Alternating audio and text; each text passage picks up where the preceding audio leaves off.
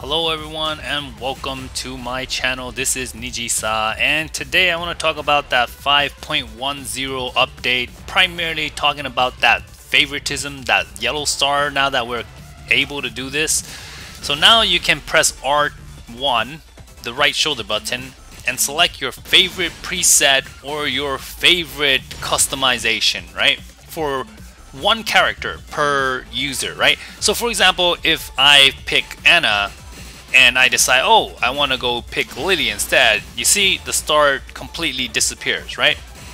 So okay, so what this star actually does is if you start, you can just press start and it will immediately select your character for you. Okay, so that is the primary function of this favoritism. However, just from speculation, so make sure you guys note that this might not be true at all and don't take this seriously, right? But however, if Tekken 8 is around the corner and we feel like the dev team could possibly be gathering data, we should take this personally and say, hey, if the dev team wants to know what my favorite character is and want to know my favorite costume is, and I want to show them that this is what I like, then make sure you guys do go in here and select your favorite costume. For example, if you prefer Anna's default 1, make sure you guys select it. If you prefer default 1, preset 1, or preset 2 or preset 3, select these. If you like original costumes, select them.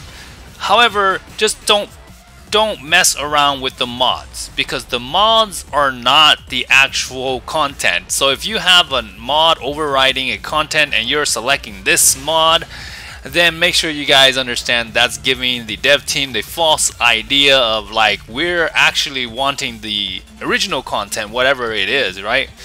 So just make sure you guys leave it on a mod that, content that is actually in-game content for your favorite character, okay? So the reason why I think this could be that is, like, we know we've already seen, like, what is it, 6 or 7 of the characters that are in Tekken 8, but there's still a bunch of them left, right? Or even future download content, right?